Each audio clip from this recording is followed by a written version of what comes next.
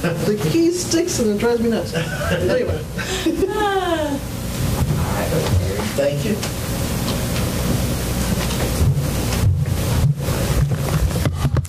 Thank you so much for inviting me today. By the way, I have a big mouth, so you will hear today's sermon, if nothing else. I should have warned you before I started. When I fill in at Rock Springs, I always turn it off. So. Anyway, this morning, let me introduce myself a little bit. I grew up about 1.5 miles from where Nedra grew up. Her folks lived out at the end of our road, well, their road, that came off our road. And so I grew up there.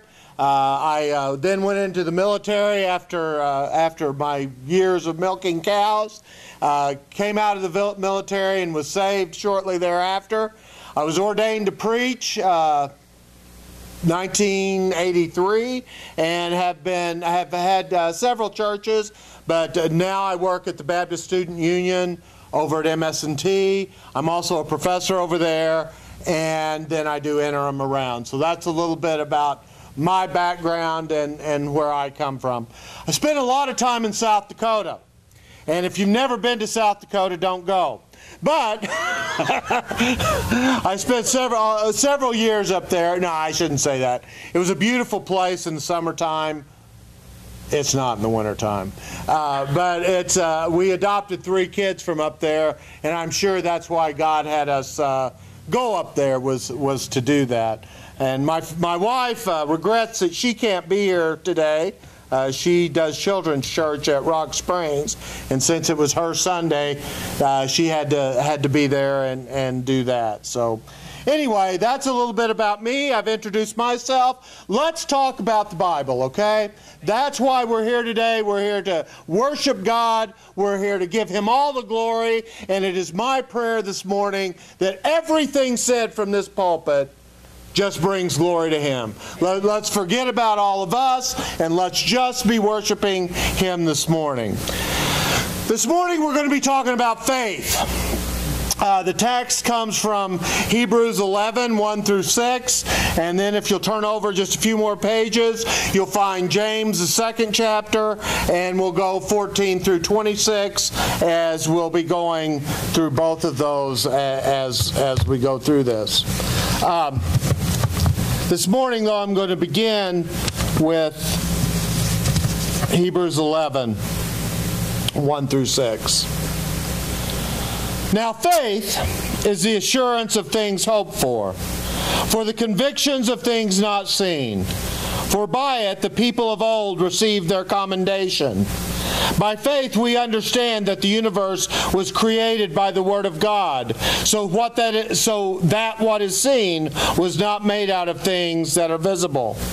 By faith Abel offered to God a more acceptable sacrifice than Cain, through which he was commended as righteous, God commending him by accepting his gifts.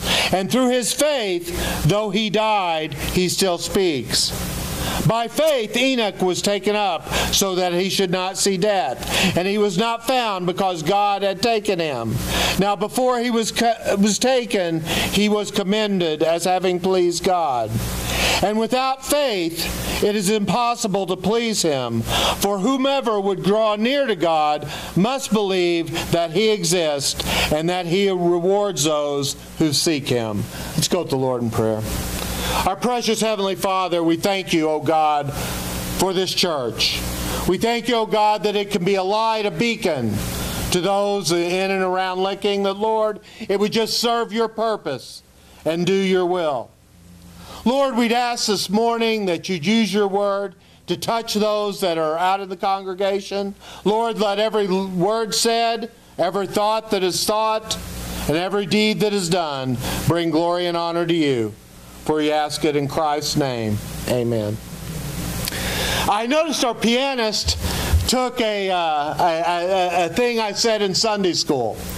after, I believe it's Marvin, right? After Marvin brought up the song in Sunday school. I said, that's amazing. I'm going to begin my sermon with this song. And no, I'm not going to sing. Trust me. You probably heard me singing there. It's not good. Amen. Good word back there. But it's the words to that song were written by a man by the name of Horatio Stafford. And none of you know him, but his story is interesting. The song was written in 1871. And he owned a business in Chicago. And it was a very, very wealthy business. He had done quite well for himself. He had a wife and 4 children. And everything was just going marvelously well. But in 1871, the Chicago fire happened and wiped him out. In it, his youngest son died. So he had tragedy enter into his life. His wife was so impacted by the death of their son that she wanted to go back to England to visit her parents for a time and you know, just to grieve. And Horatio said, well, I've got to get my business re-going, but you go ahead, take the 3 girls, go back to England, and spend some time with your parents. So she did. As she was going, the ship sank. 3 of the daughters died. Only Anna, Horatio's wife, survived. Horatio soon got the news by telegraph, and he got on the first boat to go to England to join his wife. And while he was on that voyage, he penned these words: when peace like a river attendeth my soul, when sorrows like a sea billows roll, whatever my lot, thou hast taught me to say, it is well with my soul. No matter what happens to us, we need to look upon that faith in God, to know that yes, all is well with my soul. It is only that faith and God's grace that can provide us peace. Licking had a tragedy this week, a horrific tragedy. My son, who's 9 years old, was a pitcher on a Little League team this summer, and Tony was his catcher. And they've talked since a little bit since this happened, and both of them, they get it, but they don't. What you said this morning was perfect. They get it, but they don't. But I know my son, my 9-year-old, is saved. He accepted Christ late last summer. And even in this time where sorrows like sea billows roll, he came up to me and said, Daddy, God will take care of everything. That's faith. That's what we're looking for this morning. And what I want to do today is talk about the importance of faith and what faith means, and the 3 types of faith that exist out there. And as I speak this morning, I want you to examine your own hearts to begin to understand what type of faith you might have. It's important. Hebrews 11, verse 6 right here, tells us that we must have faith to please God. You can't please God without faith. Old Enoch, he had faith. He never saw death. Abraham, and you know, it's that Hall of Champions in chapter 11 of Hebrews. But if you read later on, Abraham pleased God because he had faith.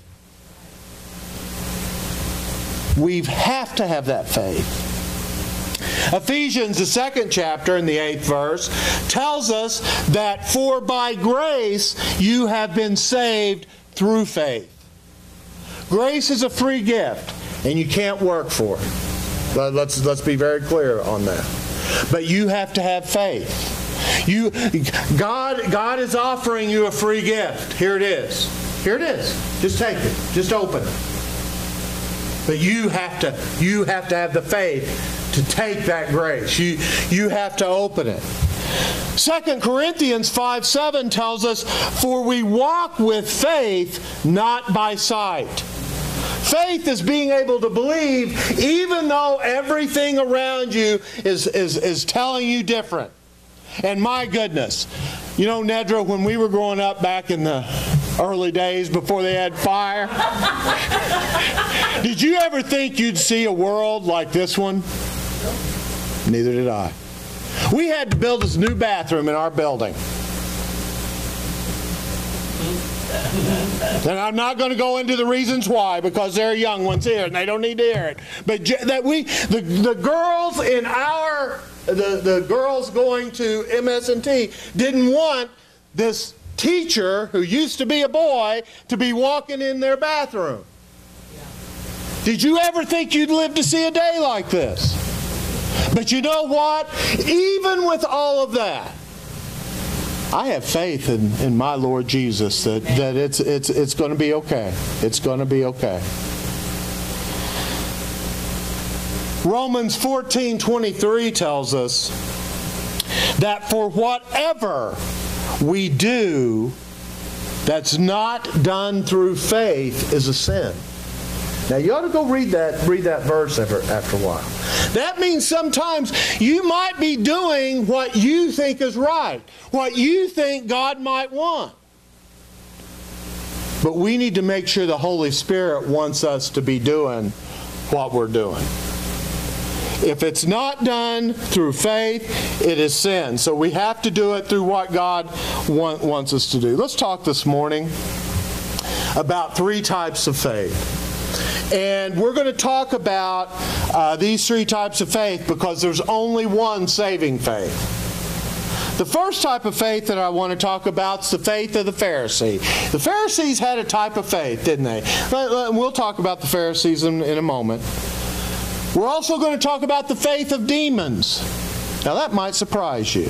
Demons have faith? Demons believe in God. They know. In fact, they don't believe. They know God exists.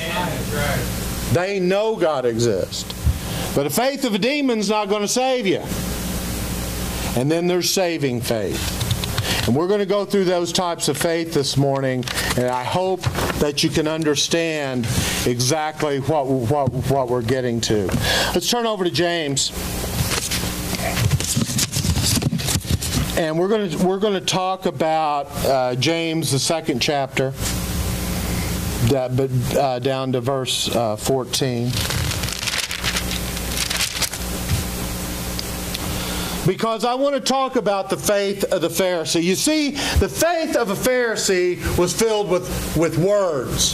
The Pharisees had an intellectual faith. They believed that God exists. In fact, anybody ever wonder where the Pharisees got all those laws that they followed? You know, we have the 10 Commandments in Leviticus and Deuteronomy where we can read about that. But the Pharisees decided they needed to add to it. They wrote something called the Talmud. And in the Talmud, they list 647 different laws that they had in the Old Testament. And then they wrote about them. For example, in the Talmud, there's 6 pages written on how you should keep the Sabbath. You know, you ought not do this. You can carry this, but you can't carry that. You know, all of this stuff about how... Those are just words. That isn't a heartfelt faith. You're giving God lip service, but it's only intellectual. That faith can't save. I want you to think about you all, if you've read the New Testament at all, you know about the man that was beaten and was laying in a ditch. Right? Everybody knows Luke, the story of the Good Samaritan. And he was laying there and he'd been beaten and robbed and he was just almost to the verge of death. And you know who walked by? A Pharisee. And you would think this man of God who had all this learning, I mean, he had gone to the best Jewish schools, the best Hebrew schools. He knew the law. He had studied the Torah and the Talmud, and he knew all of that. And he saw the Pharisee lying there, and what did he do? He walked on by. True story. I once had a professor at Baylor. And he didn't do this to our class, but he had done it to another class. It was a religious class. And he told his class that they were all going to be put in groups, and they had to come up with all of these ideas about the Good Samaritan, and they had to make a presentation to the class about the Good Samaritan. And so he did that, and he said that it was due on such and such a date, and if you're late to class that day, I won't accept it. So you'd fail. Well, on the day that they were to give their report, their presentation, he had hired somebody from the theater department. He put them in old ragged clothes, he dirtied them up, and he set them on the front steps of the building that these students were walking into. And the theater department person was asking, would you feel, I'm really hungry, would you help me? And those students did what? Walked on in. Walked on in. But let's not condemn those students too much. How many of us have walked on by? We were in a hurry. We had somewhere to go. We had something to do. We walked on by. It warmed my heart a little bit this morning in Sunday school. They told the story of a homeless, John was his name, right? The story, a homeless man that asked to sit under your canopy in the rain, and instead of just leaving him under the canopy, you brought him in and fed him breakfast. That's faith. That's how we're to live our lives. Let's go to James, the 2nd chapter, the 14th verse. This is important. What good is it, my brothers, if someone says he has faith but does not have works? Can faith save him? If a brother or sister is poorly clothed and lacking in daily food, and one of you says to them, go in peace, be warmed and filled, without giving them the things needed for the body, what good is that? So also faith by itself, if it does not have works, is dead.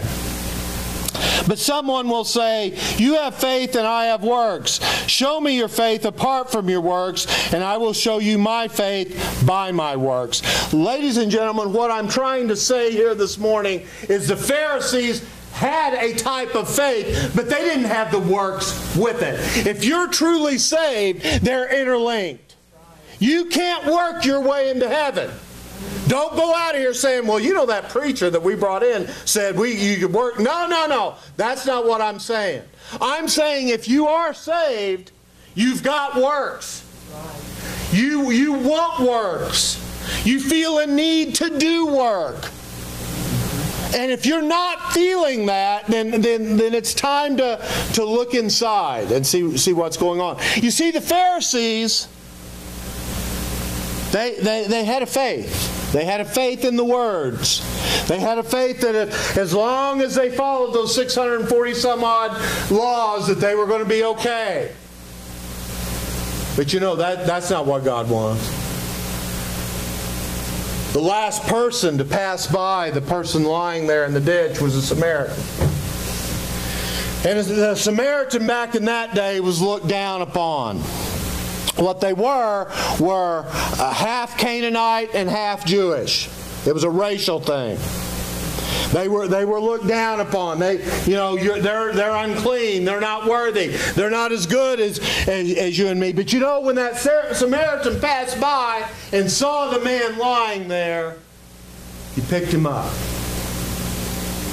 He cleaned him up. He took him to an inn and gave the innkeeper enough money so that the man could heal in that inn and not be just out on the street. That's what God is asking. God is not asking for the faith of the Pharisee. He doesn't want you walking on by. He just doesn't. He wants you to have the faith of the Samaritan. If you ever noticed, when Jesus was out doing miracles, read the first 6 chapters of Mark. I love Mark. Mark just gets right to the point. He's a journalist. He tells the who, what, when, why, and where. He's not like Paul that puts in all this other stuff that you got to kind of work through. Mark tells it like it is. Mark talks about miracle after miracle. The people that lured the guy in so Jesus could heal him. The woman with the blood issue. All of these different miracles that Jesus performed. But Mark also records something else. These Pharisees would follow Jesus around.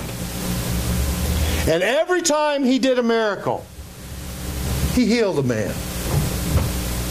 And he healed him on a Sunday. The Pharisees' hearts were so hard that they weren't thankful about the man being healed. They were mad because he did it on a Sunday. Now there's something wrong with that type of faith. Something wrong. And what the Bible is telling us, or what Mark is telling us through those first 6 or 8 chapters, is make sure our faith is in the right area. I always love the story of the woman who had the blood issue. She didn't come up to talk to Jesus. She didn't ask that she could be healed. What did she do? Reached up and touched his garment. And actually, at the time, the men would wear these tassels on their garment. The Bible indicates it's just a tassel. She just reached up and touched it. And she was healed. Why was she healed? Faith. Faith. She had faith that Jesus could heal her. And that's not the faith of the Pharisee. Don't have that faith of the Pharisee. Don't be so, locked in the way you view the world that you have all these words, but you don't have the faith. That's something that we really need to think about. The first type of faith, the faith of the Pharisee, is intellectual. Let's talk about the second type of faith. James 2:18 and 19. Let's go down and read it. But someone will say, you have faith and I have works. Show me your faith apart from your works, and I will show you my faith by my works. You believe that God is one. You do well. Even the demons believe and shudder. The demons have a faith. The demons believe. The demons believe in God. In fact, in Mark 3:11, we see that demons even believe in the deity of Christ. In fact, the demons in Mark 3:11 say, "You are the Son of God." They believed in. They knew. They knew. Demons also believe in a place of condemnation. We can look at Luke 8 and verse 31, and we can see where they believe in hell. They're there. Why wouldn't they believe?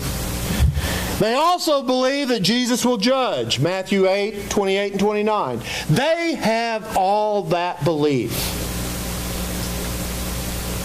The demons have both an emotional and an intellectual faith. Why do I say they have an emotional faith? Because it says they shuddered, they trembled. So how it's translated in some of your Bibles. They know that God exists and they fear Him. They absolutely fear Him. Now, what am I getting at with this? There are too many people in today's church, and I'm going to step on some toes here, and I'm sorry if I do, that have this charismatic faith that's all emotional. Right. We need to make sure we're just not being carried away. We're just not following along. Can I pick on Baptists a little bit? Is that all right? Baptists, back when I was a kid, had a real bad practice of trying to get every little 6- and 7-year-old to walk this aisle so you could dunk them. They did. They tried to get him to do that. Then they could pad the numbers, pad the numbers. We have to be careful that we're not just having an emotional reaction. There is nothing wrong with a lot of today's Christian music. Not going to say that. Our church sings mostly contemporary music. But I will say that, not your, I don't know what your church, but our church does. But I will say this, when you're getting carried away by the music and not by the Holy Spirit behind the music, then you've got a problem. You've got a problem. Don't let emotionalism be your guide. My goodness, I'm happy today. What am I apt to be tomorrow? You know, true story. I was going to take a whole bunch of calves to the sale barn over in Salem tomorrow. I had planned this all out for a month. And I got them ready, and I'd even built a pen and got them. And Mark calls me on one day this week. He says, "Why are you doing all that?" And I said, "I'm taking the calves to the sale barn." He said, "No, you're not. They're not going to have a sale on Monday." I'm not real happy about that. I got to buy another week's worth of food, plus take a day off work, because I have tomorrow off and I won't have next Monday off. I'm not real happy about Salem right now. But you know what? I can't let that emotion dictate my faith. You're right. You just can't. I mean, here's the other thing I want to talk about. And if I'm stepping on toes again, I'm sorry. We have too many marriages crumbling because they're basing everything on emotion. You're right. On emotion. You know what? I had a student. I teach statistics and probability and experimental design. All that stuff none of you want to do. But I had a student in this class, and she was doing this, and she was also in biology and neuroscience. So she was doing a study on love. And what she found out was when you first have that chemical reaction where you think you love somebody, you got all these different chemicals firing off in your head. You know, endorphins and adrenaline and dopamine and all of this stuff. It's like cocaine, actually, but that's another story. So you got all this flying around. You know what happens about after 18 months? All of those chemicals quit firing. Yeah. Let's have a little more commitment and a lot fewer relationships based on emotion. Let's look for commitment. When we were in South Dakota, till they got a Baptist church in around where we were, we went oftentimes to a Mennonite church. It was New Order Mennonite, not Old Order. But that I won't go into. They dress like you and I do. They drove cars, etc., etc. But they were still Mennonite. And we went to their church for a while simply because that was the only church within 50. If you've never been to South Dakota, you don't know. Nobody lives up there. The whole state has 600,000 people in it. Think about that for a while. But anyway, we went to this church for a while. And I think God sent me there just for this reason, was to meet this one man. He had married in his 20s. He and his wife had 3 or 4 children. But his wife got early onset Alzheimer's. And I don't know if you know what that is or not, but it's Alzheimer's beginning late 40s, early 50s.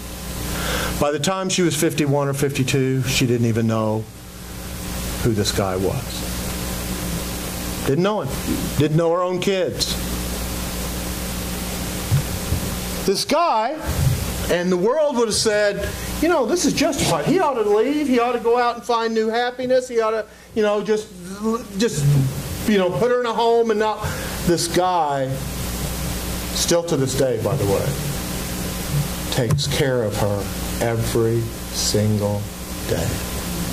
And when he's not at work, he hires someone to come in, take care of her every single. Now, is he happy?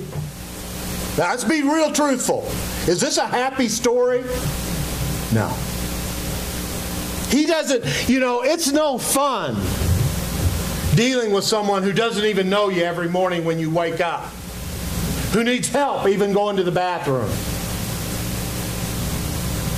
But He does it every single day because He's committed. That's the type of faith we need. We need to be committed to our Lord Jesus Christ. Even when things go bad. Even when the sale barn closes on Monday when it's not supposed to. We need to stay committed. I pray a lot with Jimmy. I don't know if he talks about, we go to the back room of Town and Country. We pray all the time. I have never seen a man more committed to the Lord Jesus Christ than Jimmy Miller. Even though he has all kinds of difficulty, he stayed strong in that faith. We're going to have all kinds of difficulty. You're going to have a kid that drives you crazy. Somebody in here adopted 4. One of them's going to drive you crazy, maybe all 4 of them. If you got natural kids, you aren't any better. They're going to drive you crazy too. Sometimes they're going to do wrong things, and sometimes you're going to be upset. We keep walking. We remain committed to the Lord Jesus Christ. That commitment is what's important. Remember, demons have knowledge. Demons are emotionally invested. They are. It takes more than that. Let's talk about saving faith. Saving faith is the mind, the emotion, the will, everything that we are. Let me tell you something. The Bible tells us in Romans that we must die to whom and accept whom as our Lord and Savior. We have to die to self. We have to put all of that behind us. Now, and that's hard to do. Because we're born in this old natural world, and we have natural wants and desires. We do. We want stuff. We feel like we may even need stuff. But we need to understand that it's the Lord that we need to die to. Paul calls himself a bondservant of Christ. Do you understand what that means? That means a total slave. Back in Roman times, if you were a bondservant, you were the low. You could be killed and nobody cared. You could be used horrifically and nobody cared. You were nothing but a slave. We are a slave to our Lord Jesus Christ, and we need to accept that. This isn't a democracy, ladies and gentlemen. We've grown up in an era, thank the Lord for it, where we have freedom and we have democracy and we can vote on who. But the kingdom of God is not a democracy. There is one king. He rules. We need to be servants to Him. Amen. And everything else that gets in the way of that, we need to push aside. Becoming a faithful servant of Jesus Christ is more than just an emotional response. It's doing things sometimes when you don't want to do them. This summer, our church went to Worland, Wyoming to do a mission. We did backyard Bible clubs. And if you don't know anything about Worland, most of you haven't been there, but it's a town of about 6,000 or 8,000 sitting at the basin of the Rocky Mountains. A lot of darkness there. A lot of American Indians that aren't churched, a lot of Mormons that have a perverted belief, and then a lot of folks who just don't have any belief at all. And it's hard, and I didn't want to go. I'm going to be really honest.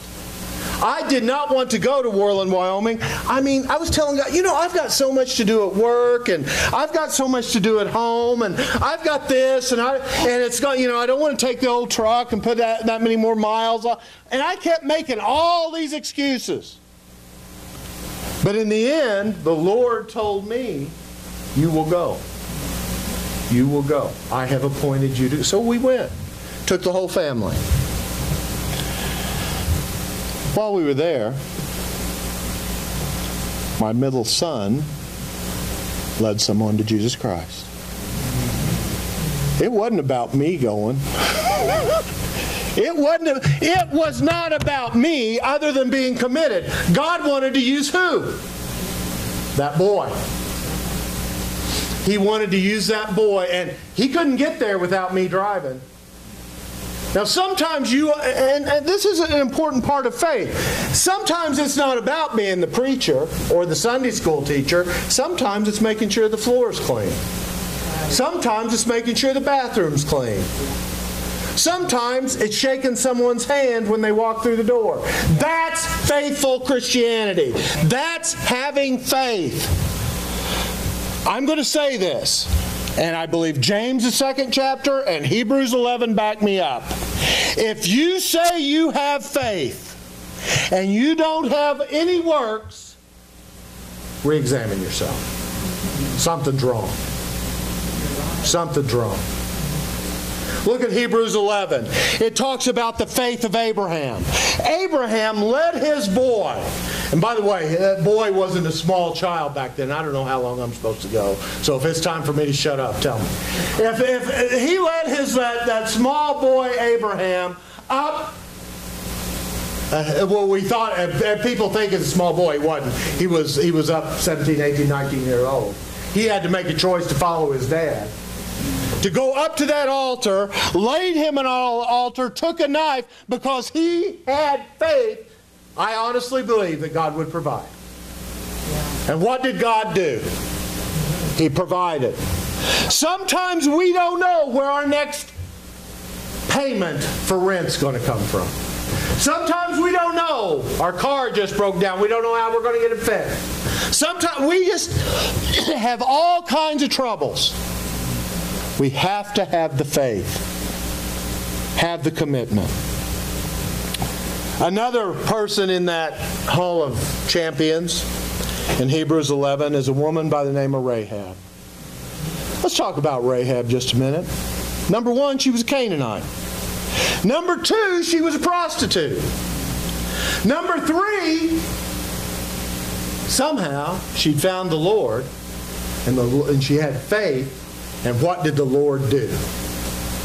Pulled her out along with her and her family. And did you know she is in the lineage of our Lord and Savior Jesus? A Canaanite prostitute.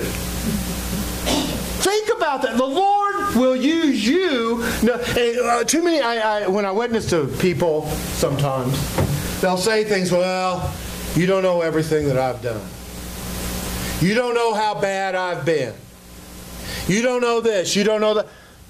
I promise you, Rahab and Paul, formerly known as Saul, has done worse. I promise you. The Lord will save us as long as we have faith. Abel believed God. He brought the right sacrifice. Not because it was an animal. If you read Leviticus, they had grain sacrifices. Cain didn't have the right attitude. Therefore, Cain's sacrifice was not accepted. Noah. And I'll end here. I want you to think about Noah a minute.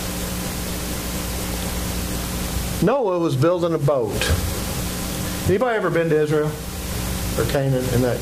Tell me what the land's like there. How dry is it? It is a desert, isn't it? Or basically desert. Noah was building a boat out in the middle of the desert. Don't you know people were laughing at him? So, Noah, what are you doing? By the way, did God give him all the money? Or did, God did, but I mean, he had to take the money God had given him and do what with it? Spend it on building this boat. Which says something else about faith. People were laughing at him. People were mocking him.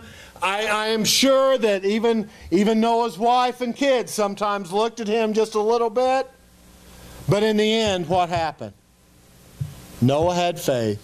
Noah had commitment. All of Noah's mind, his emotion, and his will were wrapped up in his faith, and he acted. James chapter 2 tells us that faith without works is dead.